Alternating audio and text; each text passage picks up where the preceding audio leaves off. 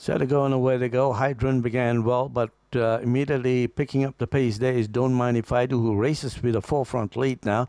So it's Don't Mind If I Do with Hydrant along the inside, and Tom King is positioned third at this stage of the race. Back in the field is Nova Spirit with the back markers.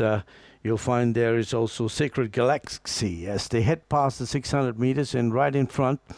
Now, as they are jostling for lead, now Tom King is on the outside. He's hopping the challenge there with Don't Mind If I Do. Hayden is along the fence, and then comes Nova Spirit, bringing home the rest of the division together with a great run as they head for home. They just got about 250 left, and it's Hydrant who is now accelerating at this point. They're from Tom King, and coming home with a late bid. You'll find there is Sacred Galaxy, but it's going to be Hydrant who got the better of Sacred Galaxy.